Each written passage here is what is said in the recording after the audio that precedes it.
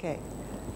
So what I understood from some people yesterday was you would like to work alongside of me in going through a structure determination.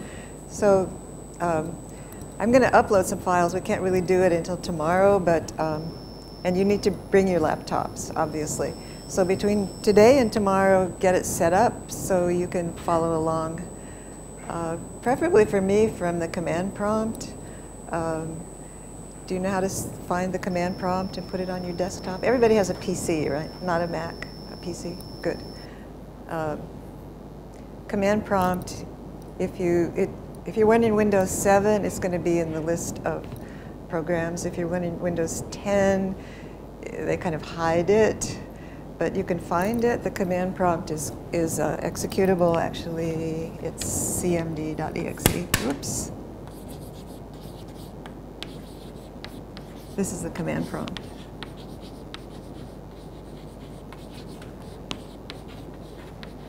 So I find it convenient to have it on the desktop or else in the taskbar so I can come to it quickly. And if you have any questions about setting that up, you can ask me or ask your friends. But it is nice to have it right there so you can come to it. Next, I'm going to give you 4 programs. So there are XPrep. You may already have these programs. XL, which is the latest ShellX refinement program. XP, which is the molecular geometry program, is rather old. And let's see, what was the other one? XL, which one?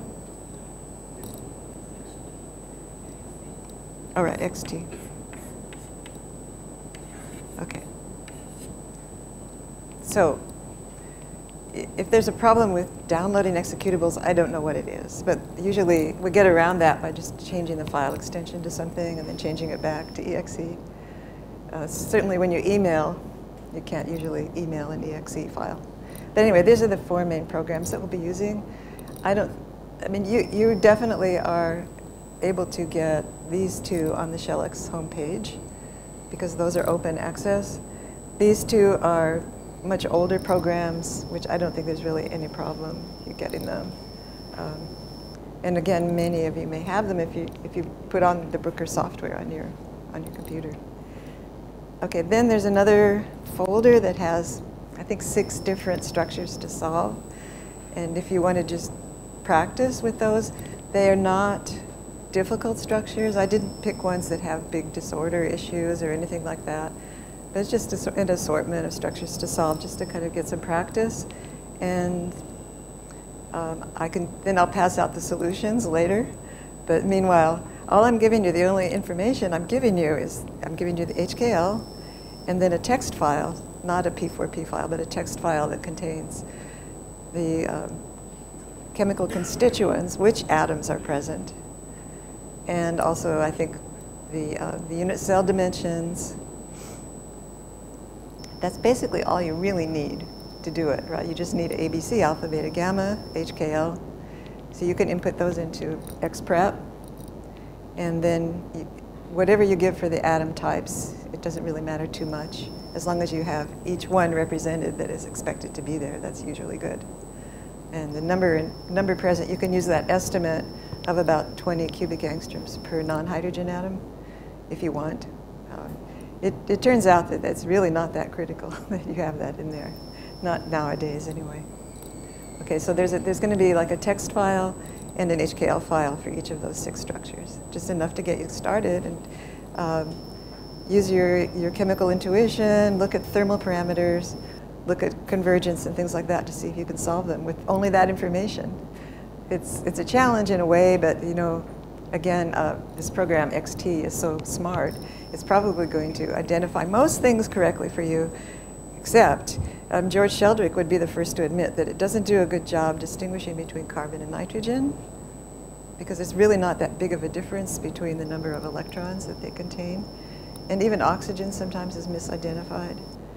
And if, you know, usually it gets everything else pretty right. So you'll see the geometry, you'll see the shape, you should be able to figure it out. I mean, you're not getting graded, so just do it for fun. So I'm not going to go through any more structure solutions today, probably, because I want to wait until you get this set up. I recommend that you also create a directory for your X-ray stuff, you know, like maybe in the root directory, or if you have another main directory that you use, just call it X-ray or structures or something. And then make subdirectories of that for each structure that you're working on. You can either use the command prompt, remember that was MD, and then a name for a subdirectory. That's exactly the same as new folder, giving it a name. A new folder is actually a subdirectory. So this MD was going to make a subdirectory in, say you're sitting here and the prompt is here. If you issue this command, it's going to make a subdirectory, whatever name you want, usually this structure, okay? So that makes it easy to go in and out of directories and subdirectories if you do something like that. And you can also, depending on whether you have Windows 7 or Windows 10, you can make the command prompt automatically go to, say, this directory. It's harder to do in Windows 10 for some reason. I'm sure there's some way to do it, but in Windows 7 it was very easy. Anyway, I can show you that tomorrow, but in the meantime, just download the stuff. There's some other interesting files there for you. There's a ShellX manual. I could show you, actually, here. I think I have it here. Let me just minimize this for now.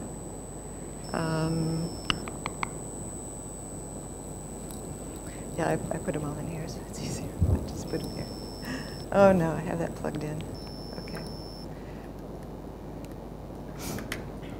Where did I put them? Oh, well, I'll sacrifice this for now.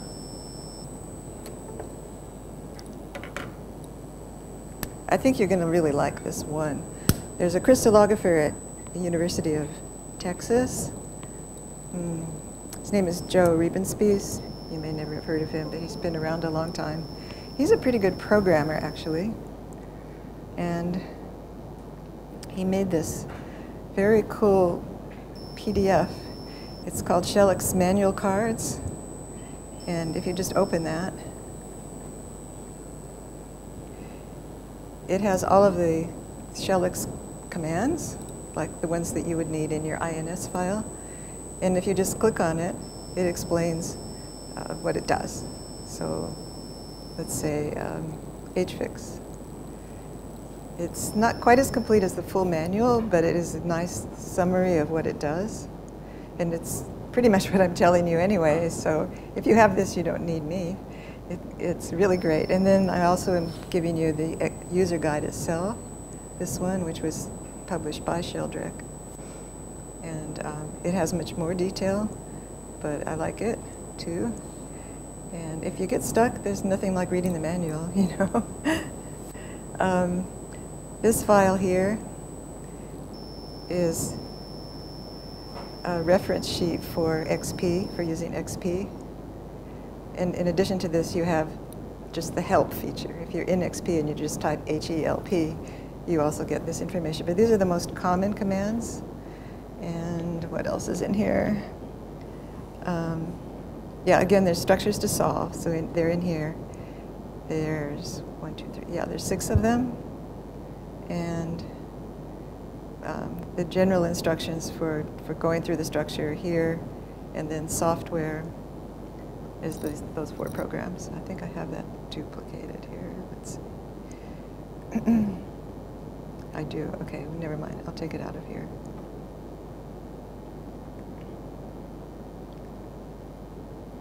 Okay. So there's the software, a couple of PDFs from yesterday, and the Sheldrake's XT publication from 2015.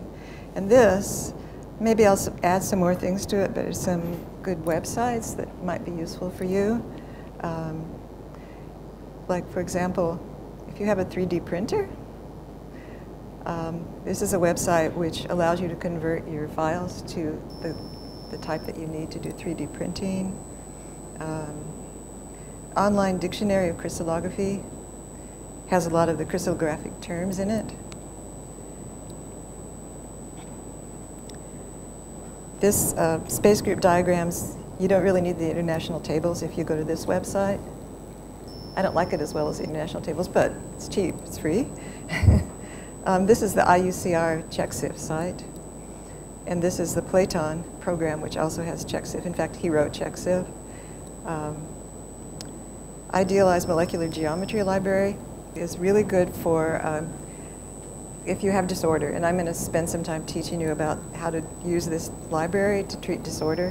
What it does is it gives you, the library gives you computational geometries for common things that are rigid groups like perchlorate and PF6. And you can just take that whole group and paste it into your disordered molecule, and it'll have all the idealized angles and distances. And you can just forget about it after that. It's really easy. I mean, that's usually a minor part of the structure that you don't really care about too much, but it's a pain to deal with. If you paste in the idealized one and it looks good, then you're going to have thermal parameters that are good. That's kind of the key. If it's not good, then the thermal parameters will blow up. Okay. Then this is the main website for the Cambridge Crystallographic Data Center, or CSD as we usually call it. And this is the main website for IUCR, International Union of Crystallography.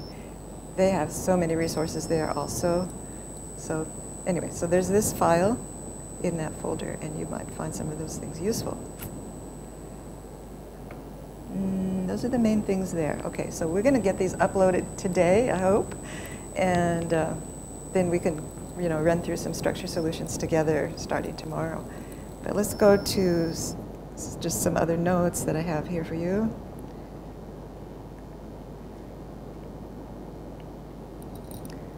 Okay, I need to run that.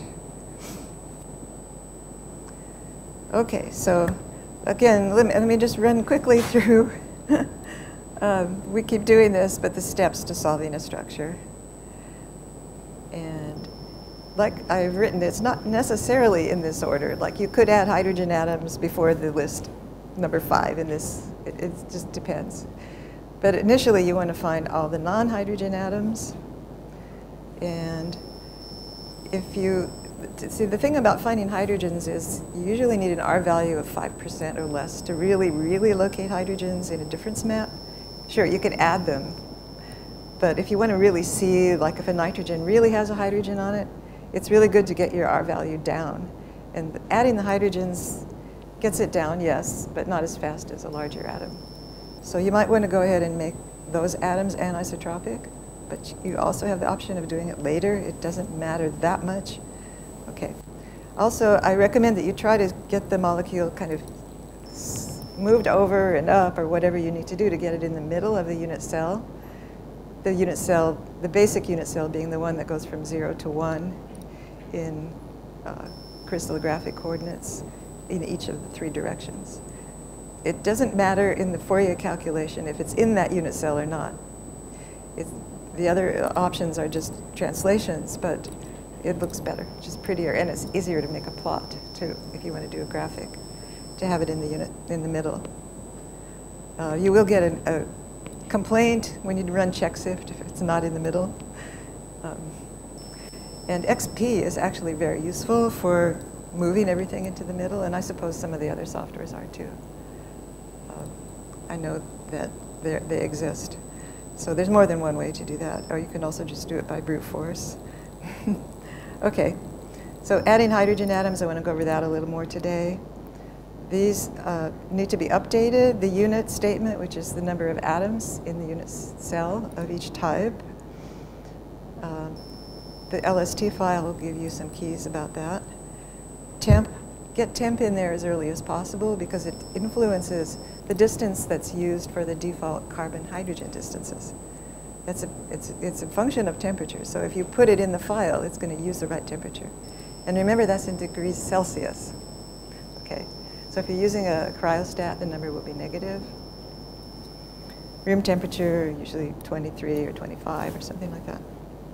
Okay, and size also should be in there, because when you do run the ACTA command to get the CIF file, it's going to make use of the size command to estimate the transmission or absorption. And you don't want to have to calculate that yourself. It'll be automatically calculated. So there's size and then followed by just 3 numbers in millimeters. Okay. Yeah, again, intermolecular interactions, you might want to adjust the positions, relative positions of the groups in your structure so that you emphasize those interactions. It looks much better. So the graphic handling thing is painful in a way, but it's also the beautiful part of crystallography. So we will do a little more of that. And I want to do some stuff with CIF too towards the end and checking. And when you want to take your crystal structure to your PI and say, here, you know, this is what I did, make sure that he or she can see what you did. You know, the graphics are important and really important in a publication. So that's all part of understanding the structure, is explaining that.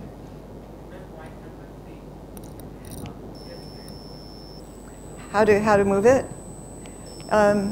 Okay, you always can move by unit translations, right? So there's a command in the ins file that you can put in to just do that, if that's all you want to do. Like slide it over to the next unit cell over, which could be either positive or negative. So if you put in something like move, and then the 3 things that you want to translate or not translate, followed by one more term, which is whether you want to invert it or not. Okay. So suppose you just wanted to, you saw that all of your x coordinates were bigger than 1. Let's say 1.3333 or something like that. And you want to move it back to 0.3333. You would just put in -1. And then if the others are okay, you can just say 0, 0. And with no inversion, 1. If you want to invert the structure, which obviously happens a lot if you have a chiral structure or a non-center symmetric structure, usually then you would want to do something like 1, 1, 1, -1, so that you invert it, but you keep it in the same unit cell. So you're not just going negative, but you're keeping it within the same unit cell. But then you look at what you got afterwards. So you put this command in, run a refinement cycle. These commands won't still exist. They will not be there, but your parameters will be shifted.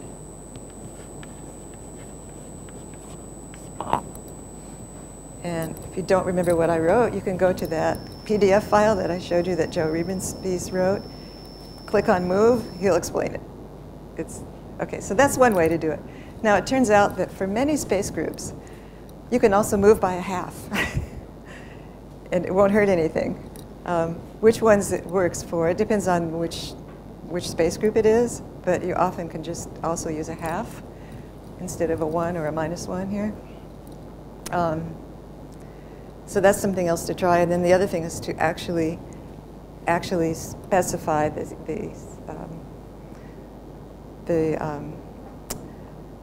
general position that you want to use, plus or minus translation. Now this dates back to ORTEP. You've all heard of ORTEP, I'm sure. So Oak Ridge thermal ellipsoid plots were developed at the Oak Ridge National Laboratory many years ago. And there was a methodology developed at that time for making ORTEP drawings. And maybe I should go over that, maybe not right now, but it's actually still used quite a bit. And it's a way of designating the symmetry operations that you're using. They are incorporated into XP in a really nice way, and I really like it because I feel like I have control. You know, I can move molecules however I want using the general positions. Any general position that you use, you get the same calculation, so it doesn't matter. That's what that means, general position. Okay. So does that answer your question? We'll talk about that a little more when we do some actual structure solutions. I think you'll see. Okay, so a little bit more about the commands. There's the L.S. command. That stands for least squares. N is how many cycles of least squares you want to do. With today's fast computers, you can really do 12 or you can do 24. We used to say if it doesn't converge in 4 cycles, then something's wrong, but actually sometimes it does take 24 cycles to converge. What you do is you again, we'll do this one in the practice, but you keep an eye on the shifts, and the last shift should be like 0.005 or less, 0.001. That means it's converged. So you keep an eye on the shifts. It's up to you how many cycles you want to do. You can set it to 8, 12. It doesn't have to be an even number even anymore. It used to have to, but it doesn't now. And if it's 0, that's useful too sometimes. So it's only doing the structure factor calculation. If it's 0, it's not actually doing the refinement. So there's no partial derivatives involved. It's simply the calculation. Yeah, least squares procedure is used in economics and lots of other fields. And you all are so good in math, I'm sure you know what that is. So you're taking your variables, just considering them to be partial derivatives and setting up these matrices, and yeah, it's hairy, but it's kind of intuitive too. If you put in fmap 2, there's a difference map going to be calculated. There's other fmap choices, like 3 is just a Fourier calculation without difference. Again, you can look at those Shelleck's cards and see what the different options are. Most common is fmap 2. That usually gives you the best output that you can interpret. And immediately following that, or not, it doesn't actually have to be immediately following it, plan. So how many, and M, how many Q peaks you're going to get. So they'll be listed at the end of the res file in the order strongest to weakest. Default is 20, so if you don't say anything, you'll get 20 Q peaks. If you want 50, just say plan space 50, etc. And what a lot of people don't realize is if you are running ACTA, in other words, you want to output the CIF, the default is fmap to plan 20. You don't need to say it again. Just say ACTA. Okay. Yeah, so look at the Q peaks and see, again, you know, those are pretty much scaled to Z, the number of electrons, that kind of Z, the atomic number. So if you see a Z of or a Q peak that has a height of 14, it's not carbon, nitrogen, or oxygen. It's something bigger, maybe chlorine or something like that. So, yeah, and if it's less than 1, it could be hydrogen, or it could just be kind of spurious, not real, garbage. If it's around, usually the CIF checking programs look to see if there's anything greater than 1 that's left over at the end.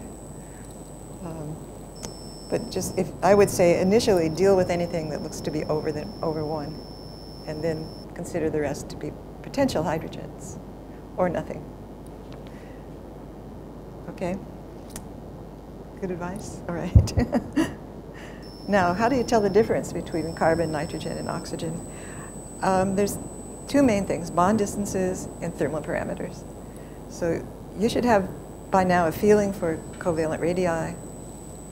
And if you don't, certainly they're tabulated everywhere. And then, so see if they're reasonable. Oxygen has smaller covalent radius than carbon, right? They get smaller as you go from left to right across the row. Displacement parameters. So if the U value seems to be too low, then it might be a heavier atom. It's kind of the inverse. If the U value is too high, then it should be a lighter atom.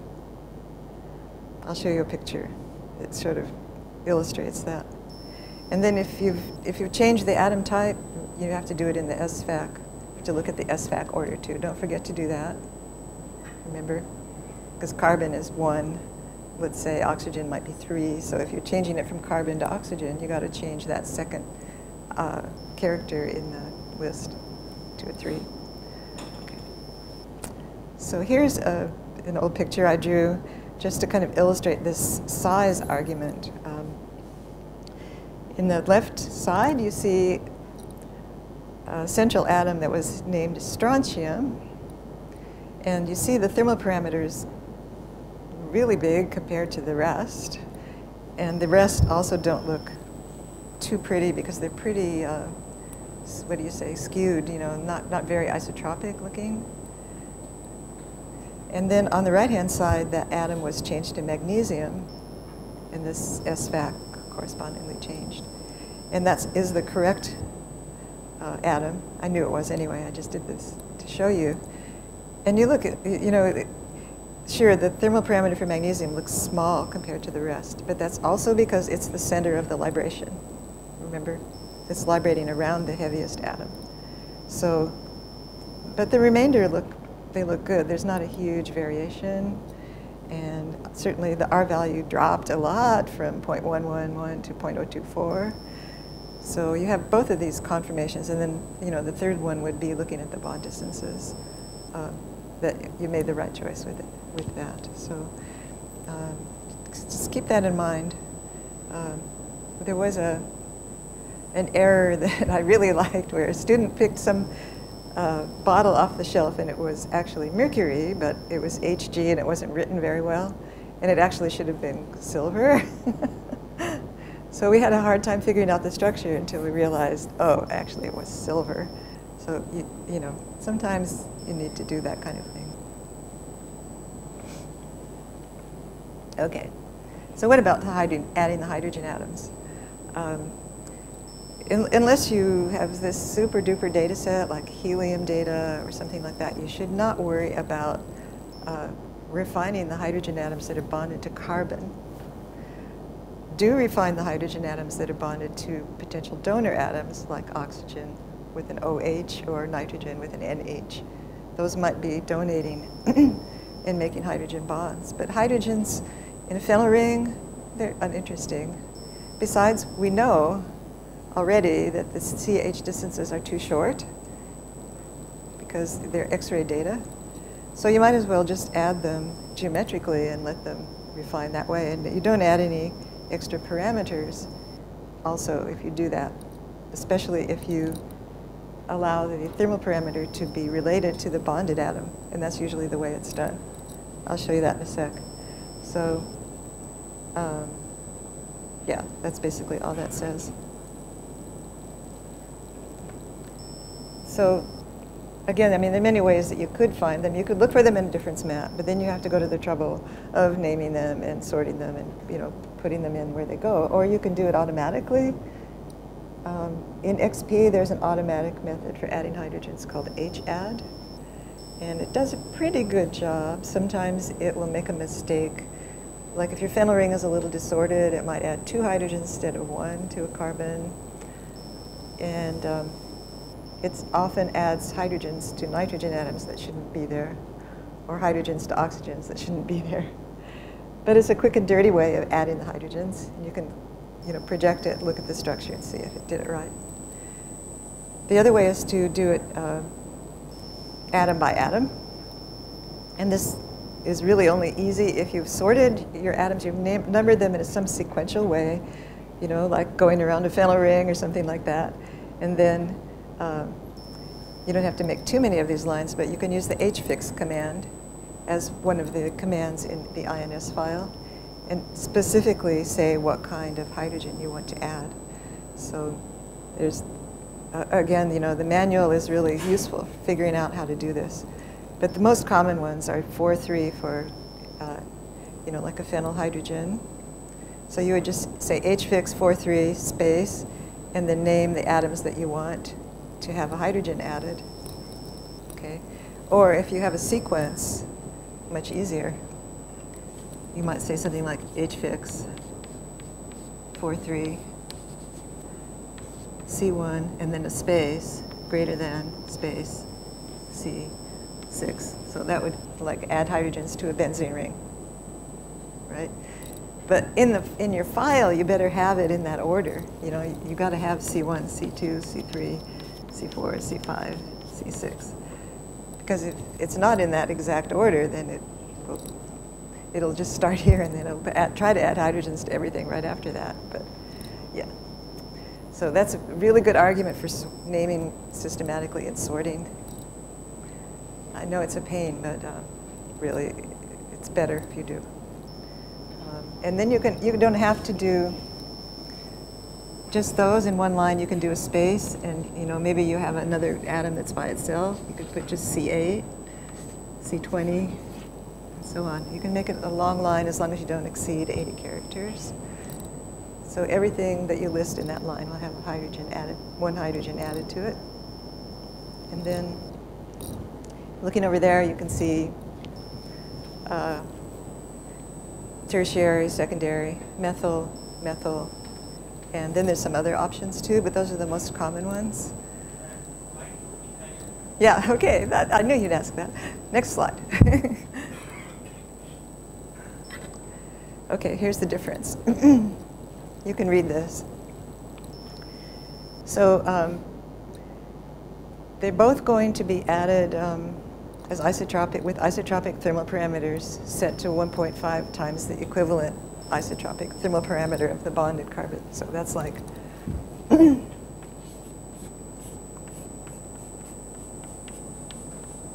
and let's say that this carbon has a thermal parameter of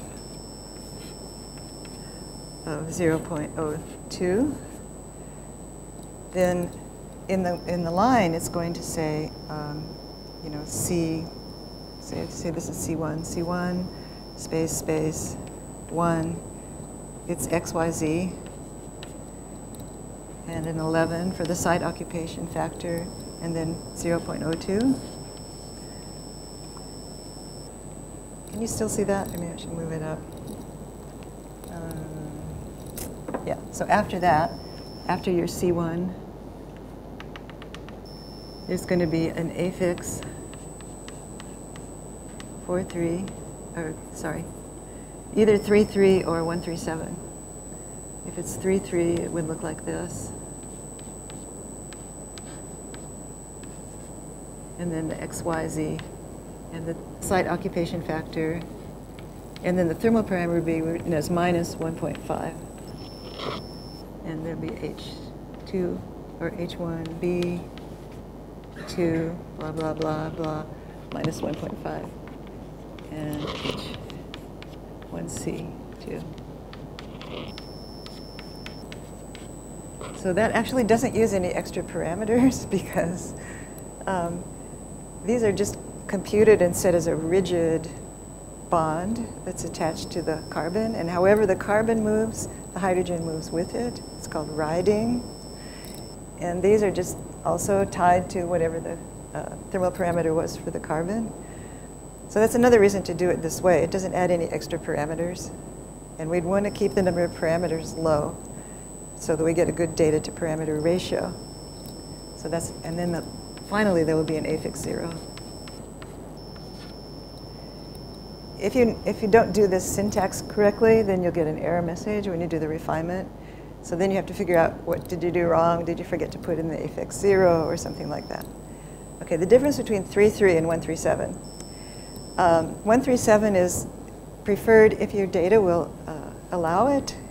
It has to be pretty good data. But here's the difference. So with H-fix 33, the group is staggered with respect to the shortest other bond. So the way that the 3 hydrogens are set depends on what it's bonded to here. But it doesn't work if it's an acetonitrile because there's no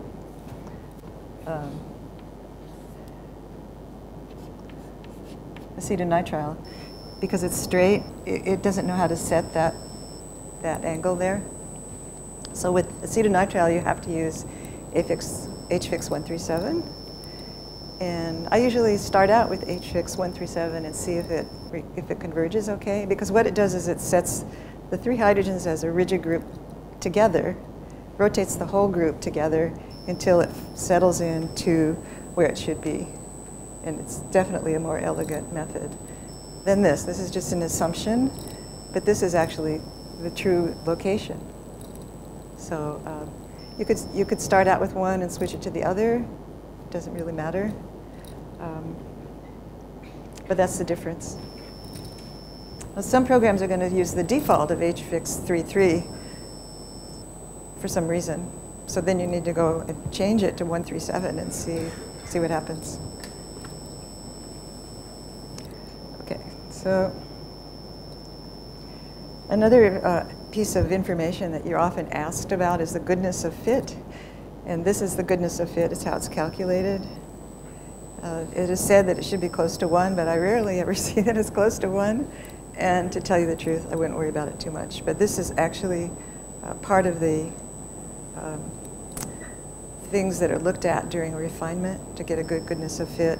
And what really affects it is the weight. So the weight is a term here in it. N is the number of reflections, and P is the number of parameters.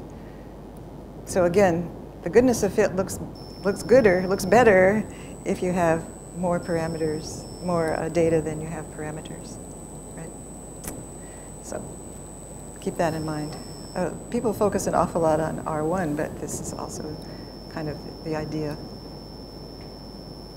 Okay, so coming back to this ordering here, after the carbon, whatever the carbon is that has a hydrogen on it, there's going to be some kind of affix after that, then the hydrogen positions, then an affix 0. And it'll be in some kind of order like I'm showing here. Okay, so again, sorting the list. Suppose you wanted to calculate a dihedral angle between two 6-membered rings.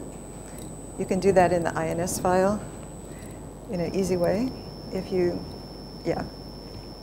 they're in order, so C2, C3, C4, C5, C6, C7 is one 6-membered ring, and C8, 9, 10, 11, 12, 13 is another 6-membered ring. So what the program does, these are lines in the INS file. It will compute the normal to that plane, normal to the other plane, put those normals at common origin, and calculate the angle between them.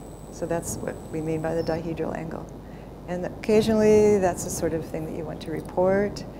So if you want to get this with a standard uncertainty, so you can put something in parentheses, you have to do it during the refinement because it's part of the least squares procedure. So the result will end up in the LST file. You can look at it in the LST file and quote it if you need it.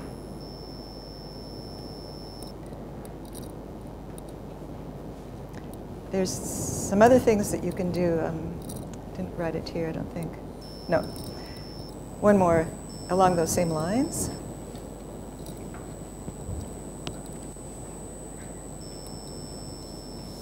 Let me just get rid of this.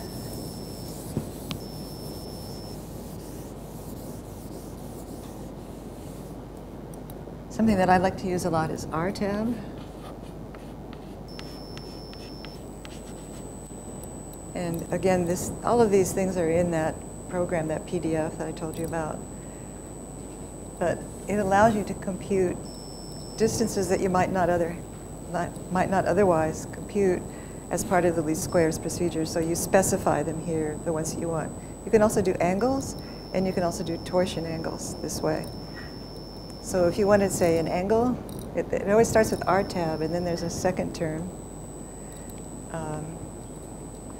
Like bond. Then you would name sets of 2 atoms that you want to compute, like, say, copper 1, O1, copper 1, O2. So sometimes you have long copper atom distances, ligand distances. So you could specify those, and then they will be output with standard uncertainties. Or if you want to do angles, you could give 3 things. I think you can just use 3 characters there. So it could be, like N1, C1, C2, or something like that. And it'll give the angle about C1. Or you can do what was the other thing I was saying? Conformations. You can do that too. So just, If there's 4 terms here, then you calculate that. Anyway. So all those, there's sort of, yeah, fine-tuning of the whole procedure of solving a structure. Okay, so since we're not solving a structure yet, because I want you to get your computers set up to do that and bring them next time, let's go to the beginning of the next lecture, which was here.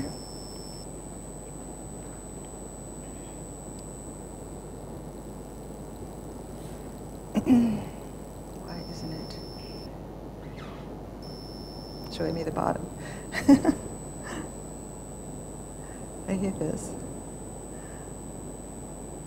Not that used to this computer yet. Let's try it again.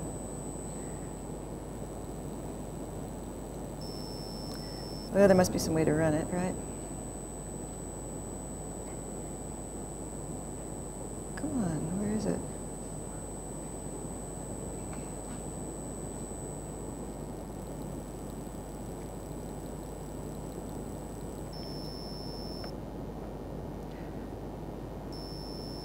Where is it?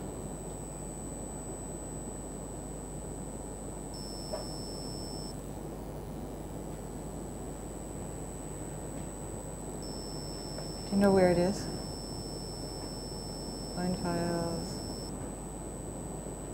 One of these things? No, no, no, no.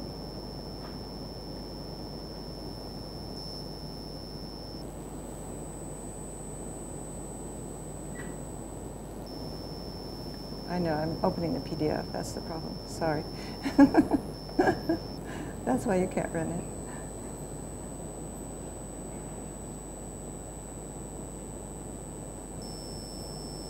Let's try that again.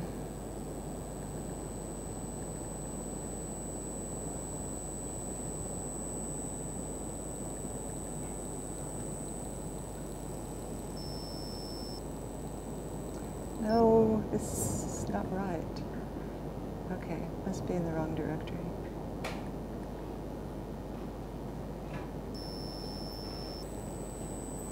Okay, I apologize. Here we go. So some non-covalent bonding things you could look for in examining your results.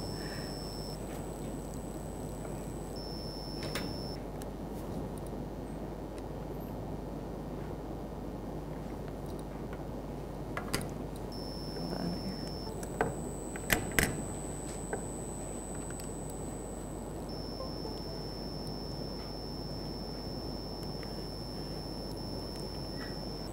Okay. Van der Waals radius is important when you're talking about non-covalent bonding or non-classical bonding or whatever you want to call it. And again, you can look these up. They're also in the library of XP, so that's a really quick way to look them up. I'll show you that later. So the covalent radii, you know, those are the bonds, but the things that are kind of interesting are the non-covalent interactions. And they vary pretty widely. So it's a good idea to think about that. If you want to understand packing, you really need to know these and think about those. The Van der Waals radii for noble gases aren't reliable, so don't worry about those. So the idea is that it's attractive, it's structure directing, but it's not a strong bond. It's a weak interaction. Under the kind of broad category of dispersive interactions, but then there's hydrogen bonding, pi-pi interactions, all kinds of things like that. Dispersive interactions often involve a lot of hydrogens or other things. Ooh. What you see, there's indications for the non-covalent bonding are things like properties, melting point, boiling point. That's, you know, classic general chemistry stuff explaining why water has a higher boiling point than hydrogen sulfide, say. The directionality in the crystal structure may be influenced by this. So what kinds are there? There's dipole-dipole interactions, donor-acceptor, weak covalent, electrostatic, etc. Hydrogen bond, some people call electrostatic, but some people don't. let's just leave it at that. But you look for an interaction that's like this one here. So X is the donor, X hosts the donor. The donor is the hydrogen, and Y is the acceptor. So we call this a hydrogen bond. And the energetics of that bond vary widely. The typical is, I would say, around maybe 12 kilojoules per mole, something like that. But the hydrogen bond in this species is really strong. It's estimated to be 163 kilojoules per mole. And the hydrogen is very much centered between the two atoms. And it's a very linear hydrogen bond. But most hydrogen bonds are not linear. The angle is usually 165 degrees, something like that. And of course, the hydrogen is closer to one side than the other most of the time, but sometimes it's really close to being in between. So here's some really simple examples of hydrogen bonds. I'm sure I don't really need to tell you about these. This weak kind of hydrogen bond is often also characterized in a structure.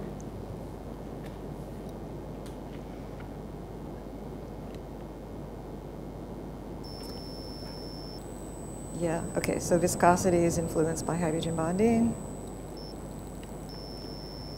Here's a nice example. This was a structure I did of aspartic acid. And it's the racemic mixture. It's not in a single enantiomer. But you see it can form as a zwitterion here. And the hydrogens up on here are pretty acidic. So you should look for hydrogen bonding here. And definitely the first hydrogen bond that was found is very short. This, usually you at least look at the O1A to O4 distance, which is usually around, say, 2.7. But if you see one that's 2.4, you're approaching very strong hydrogen bonds. And the more linear this is, the stronger the hydrogen bond. In this case, 76.4 degrees. And the O1A, O4 distance is 2.5. So they're very correlated. The shorter the donor and acceptor large atoms are, the more linear the bond. You always see that. Now there's a second hydrogen bond here that's forming a different motif. There's quite a bit of literature about describing those, but I don't want to go into that, those motifs. But they actually, because they are cooperative, those types of interactions are also very strong in structure directing. They're cooperative because they're occurring simultaneously. It's like in the carboxylic acids where you have hydrogen bonding both directions. So it turns out that there's even more hydrogen bonds here. So this one is really intricate, and you can have a lot of fun drawing that picture. There's actually 4 distinct hydrogen bonds in that structure. And, hydrogen bonding in amino acids is clearly very, very important. So this is not just an offhand observation. It's important. Okay, another kind of cool hydrogen bonding is in the gas hydrates. Do you know about these gas hydrates? They're found off in the ocean, deep masses in the ocean, and they actually contain a cage structure with methane inside. And as we have more and more global warming, that methane is getting released and making the global warming worse because the methane is going into the atmosphere. So like in the Arctic, where a lot of those ice flows are melting, these gas hydrates are being released too, falling apart, giving off methane. I think they're really cool. I didn't have a picture of one, unfortunately. I should have. Yeah, I've mentioned the pi-pi interactions with fullerenes before, so you can have face-to-face interactions of aromatic groups with fullerenes. But you can also have edge-to-face. So remember that the hydrogen in a phenyl ring is partially positive, tends to have a positive charge. And the center of a phenyl ring tends to be partially negative. So this is another kind of interaction that's structure directing. You can see both edge-to-face and face-to-face interactions. And here's the host-guest interaction with C60, which I really like. And here's another one that was described as the Bucky catcher, where this interesting molecule here is actually curved, naturally curved, and it was proposed, obviously, that it would catch a C60, and it does. It's a very nice structure. And this is a structure that I want to go through with you tomorrow, if possible, that has a very strong intramolecular hydrogen bond.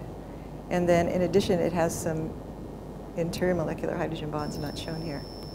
But it's a nice example of solving a structure, and we'll do that one tomorrow. And to get the hydrogen bonds, let's just make this the last slide. This is a new version in Excel, so if you don't have a new version, you're not going to use this. If in the final cycles of refinement you have ACTA and HTAB, then you do the refinement, and at the end of the rest file, all of the hydrogen bonding interactions are set up for you, so you don't have to figure them out yourself, and they can be hairy to figure out. So for example, at the end of that rest file, you get this list right here. So instructions for potential hydrogen bonds. And the only ones that I considered, I think, were the ones that were involving oxygen and oxygen donor and acceptor. Like the last two, those are non-classical hydrogen bonds. Probably weak, very, very weak, maybe important. But anyway, you just take this, cut and paste, put it back at the top, and in the output, it's going to list the correct syntax for this, which is always, first you have the donor, then you have the acceptor, and the distances are all listed here. Yeah, I omitted those. And if it doesn't make a reasonable hydrogen bond, then the output will tell you it's not suitable, which may be because of some error that you made, or might be actually true. So that's something to check. All right, so let's continue this. I have a lot more to tell you about things to look at in structures, but let's try to get this set up so we can do the stuff in class.